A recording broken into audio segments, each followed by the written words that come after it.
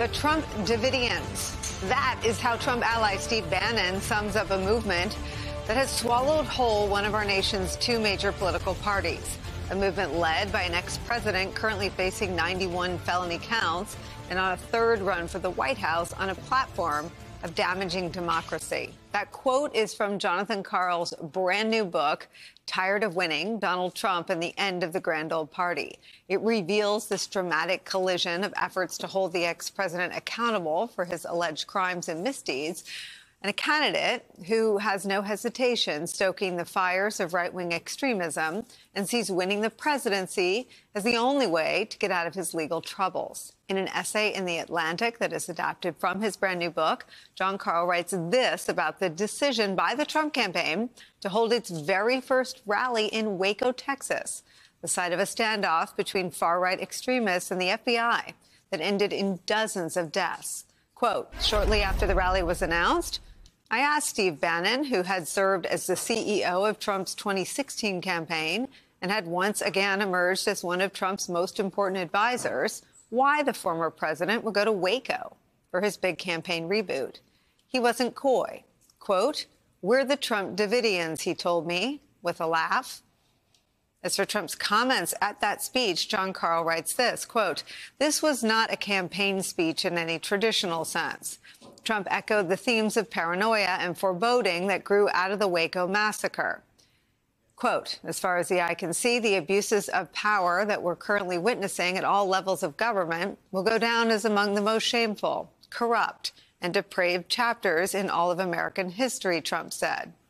The central message of the Trump candidacy was now geared around fending off the criminal cases brought by Manhattan DA Alvin Bragg, Special Counsel Jack Smith, and Fulton County DA Fani Willis. Once again, Jon Karl writing in The Atlantic, quote, but they weren't coming after Trump's law-abiding supporters. They were coming after Trump. Decades earlier, the presidential candidate, Bill Clinton, told voters that he felt their pain. Trump was now doing the reverse, trying to persuade his supporters to feel his pain as if it were their own. It is all part of a, quote, campaign of vengeance and martyrdom, Jon Karl writes. Quote, he will continue to talk about what is at stake in the election in apocalyptic terms. Quote, the final battle, knowing how high the stakes are for him personally. He can win and retake the White House, or he can lose and go to prison. Donald Trump's run for the presidency, built around an assault on the rule of law in these United States, is where we begin today with some of our favorite reporters and friends. The author of that great excerpt we just read from that great new book, Jon Karl, is here with us.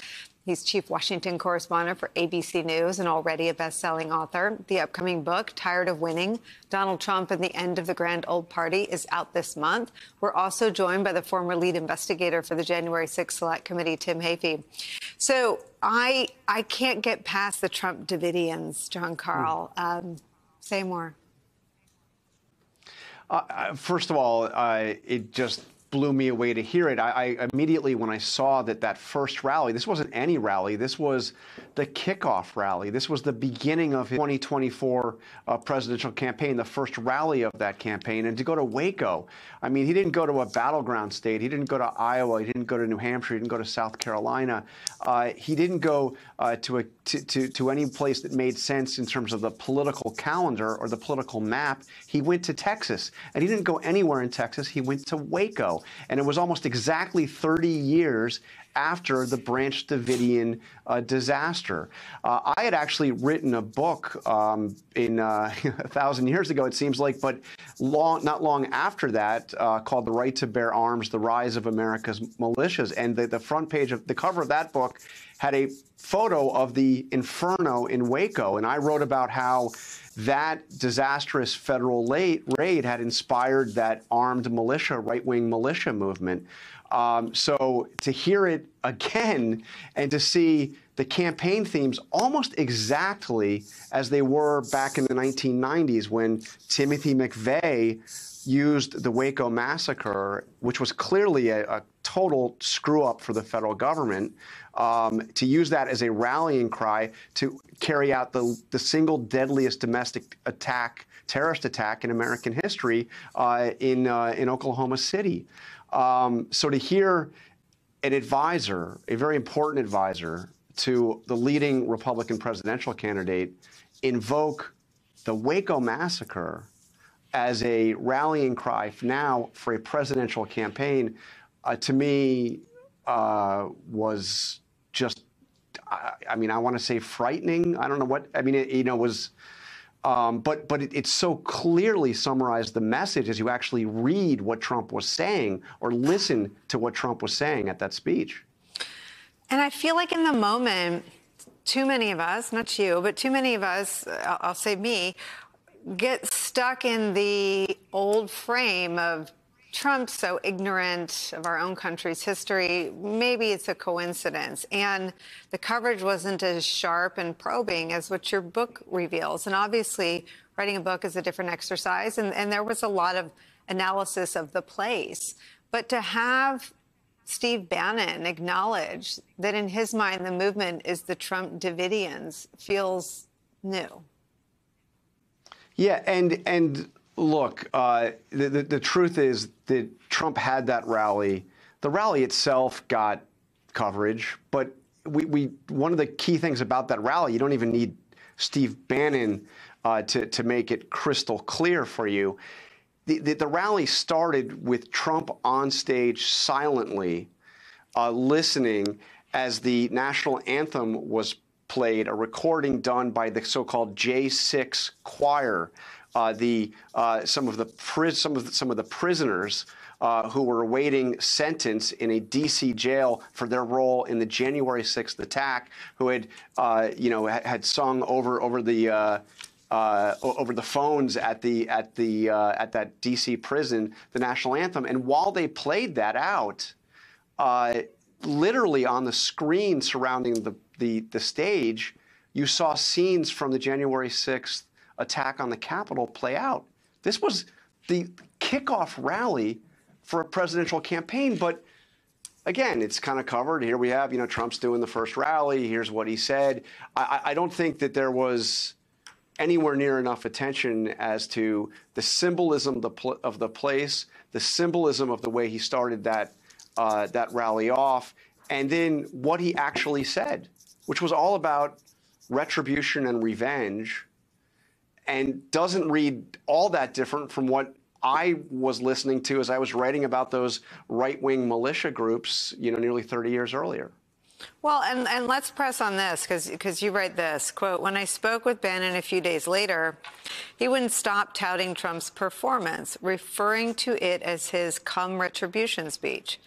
What I didn't realize was that come retribution, according to some Civil War historians, served as the code words for the Confederate Secret Service's plot to take hostage and eventually assassinate President Abraham Lincoln.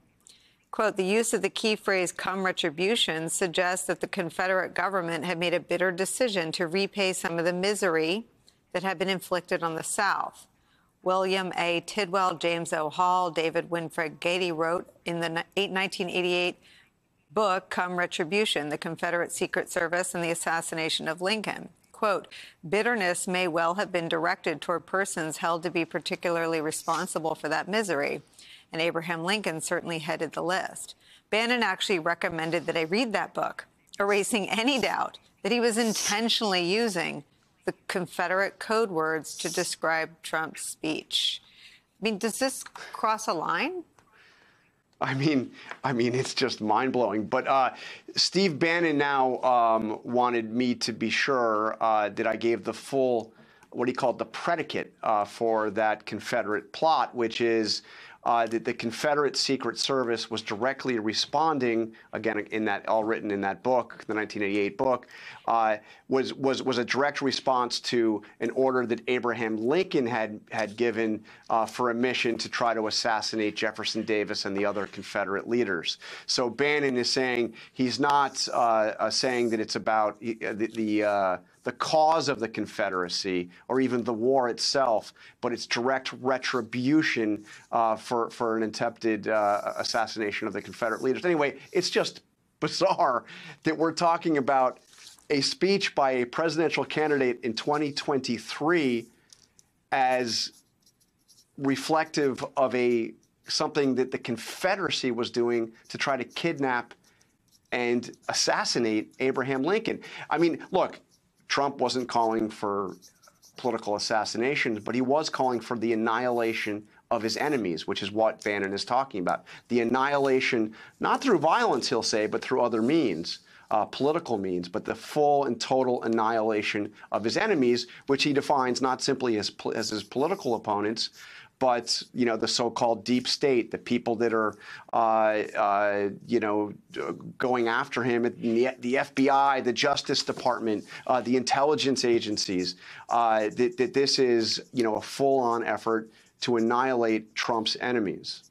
I mean, the line, though, from Waco to McVeigh is a direct one. And the person who prosecuted the Oklahoma City domestic terror attack is Merrick Garland. You know, if these guys have retribution invoking the Confederacy, clearly they have Waco invoking something very direct, don't you think?